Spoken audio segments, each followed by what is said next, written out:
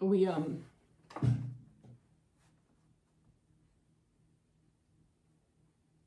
yesterday was a bad day. Today's gonna be a bad day. And, but I can do this. Yesterday. That's the reality of farming. That's what lamb to skein is.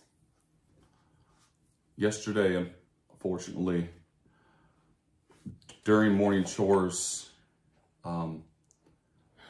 Eddie, our bottle lamb, was discovered to have been mauled by two of our livestock guardian dogs, Remington and Freya.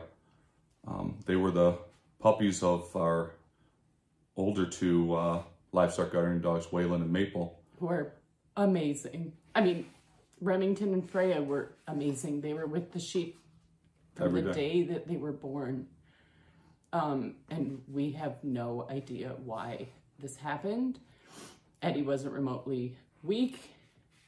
It wasn't about food. The dogs hadn't been fed yet, so it wasn't like a resource guarding thing. But we are hoping it was a coyote thing, and the dogs just weren't brave enough to deal with it. But there was no signs of coyotes getting in. Jack looked extensively for signs of. We have guardian dogs because we have a terrible coyote population problem in Michigan. Particularly where we live with like the woods and things, and we have incredible fences because of the coyote problem. They're our primary predator, and fences alone would protect them from the coyotes because we go like a foot down into the ground, and coyotes don't really climb fences. But without dogs with the flock, especially at Luke's house, which is so wooded, my pastures are pretty open, but particularly at Luke's house, they're surrounded by woods. The coyotes would terrorize the sheep in such a way that that's not what we're about. We love our sheep dearly, but also it would cause stress and wool break and trauma to the sheep. So we have had, like, from day one, even when you had only 3 sheep, Luke had Waylon and then Maple, and we have no idea why this happened. It makes no sense at all. It was in the middle of the pasture. There was no sign of coyote footprints up to the fence or anything, but regardless, sometimes in farming, shit just happens. And despite the fact that I think all farmers go above and beyond to love and care for their livestock, sometimes things just happen, and it happened to Eddie, which it would hurt badly for any of them. But if you remember, Luke and I saved Eddie. He and his twin, they had a traumatic birth. They were tangled, breech presenting twins, and it took us, well, we even called the vet. It took us like over an hour. We thought we were going to have to do a terminal C-section on the mom, and then finally, literally, we've never posted the pictures on the internet because it looks as though we're harming the sheep, but literally Luke and I were both using our entire muscle to save Lizzo, their mom, and get them out, and we did. And she rejected him because he was the weaker of the two, and this is what sheep, particularly prey animals, do, because in the wild, if you're weak, you're a target. Except yesterday, Eddie wasn't remotely fucking weak, and anyway, so he was an orphan. He was the only bottle lamb of this year's lambing. So he lived in my house for 3 weeks, and he rode around in the truck with Luke, and he went to Rowan's school. He was a therapy sheep post Oxford shooting, and so we loved him dearly. I mean, we love them all, but this was tough. But we took Eddie We called our vet. So God bless our vet. She's amazing. She dropped everything she was doing with her family to come and try to help Eddie. It was above what she felt comfortable dealing with, so she sent us to Michigan State University to their college vet that does this kind of stuff. In Michigan, when you have big scale, like that's the surgical center, that's where you take your animals livestock when you have problems. So he was remarkably stable given the extent of his injuries, and we knew immediately that he would lose one of his back legs without going into the detail. So she cleaned the wounds as best she could. We gave him, immediately we gave him our pain meds that we give to sheep whenever they need them. And she put homoceptine or something silver. I don't remember. Our brains are fried. She dressed the wounds. She dressed the wounds, and we put him in the back of my new car and took him to Michigan State. He was doing remarkably well. I mean, I fed him a French fry when we went through McDonald's, and he was happy and was rubbing his cheeks.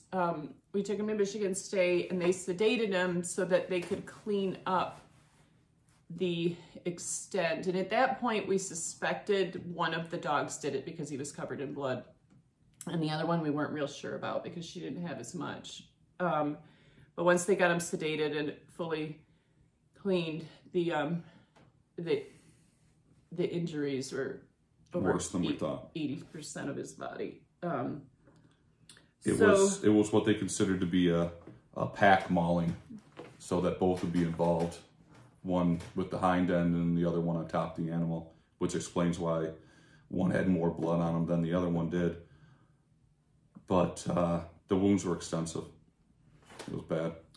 And the vet gave us a choice of, I mean, he was at the best place in the state, and they could try to treat him, and if he made it through and didn't die of infection, then they could amputate the leg, but there was a huge likelihood that he was going to lose both of his back legs, and if he made it. If he made it.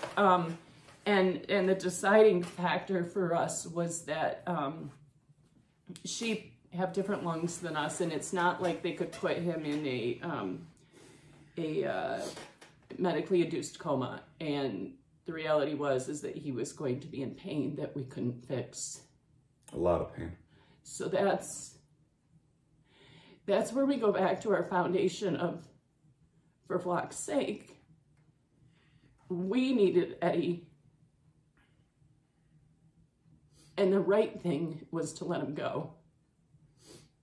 Because our sheep always come first. It's never been about the yarn. It's not.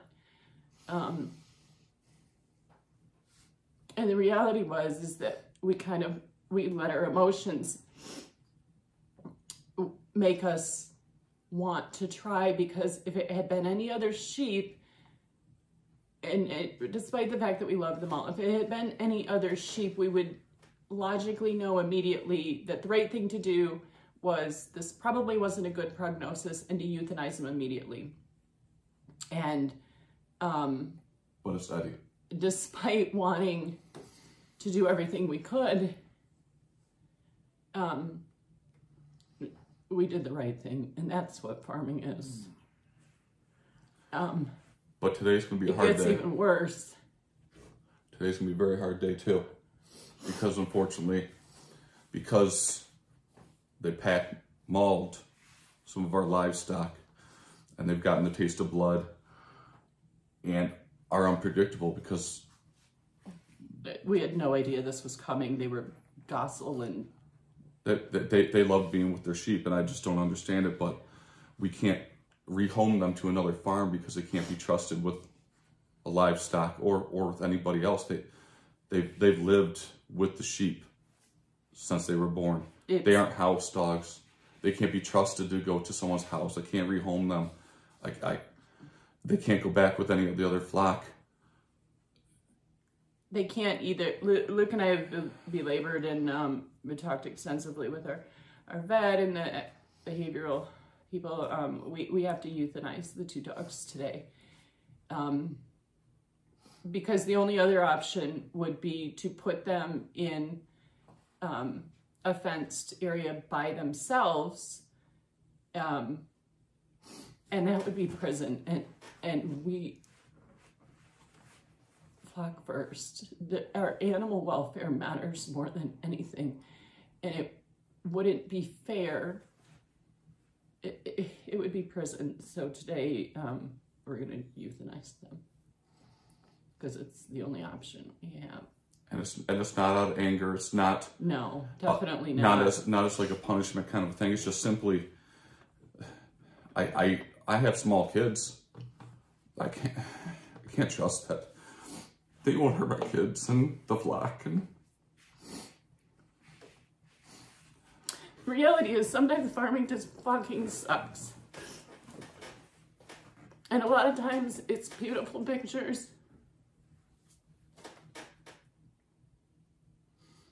But it's also a lot of being brave and doing the thing you don't want because it's the right thing.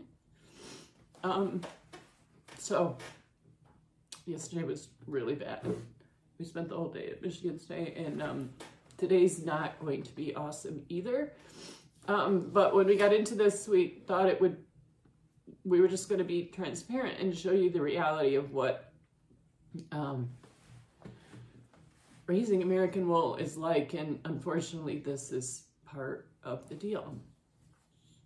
When you have livestock, sometimes you have dead stock, and sometimes that has to come at the responsibility of making the right choice. And I'm sure there will be people on the internet who question that choice, but until you've walked a day in these pastures in our shoes, you don't know what it means to have to sacrifice in that way. But unfortunately, Eddie's gone and there's nothing we can do about it. And that's that. It's the way it goes sometimes. So we're sorry to let you guys know, but like Sherry said, we want to be transparent with what we do on our farm and what happens on the farm and what it's like to raise livestock and the things that can happen. So thank you guys. Love you all. Thank you.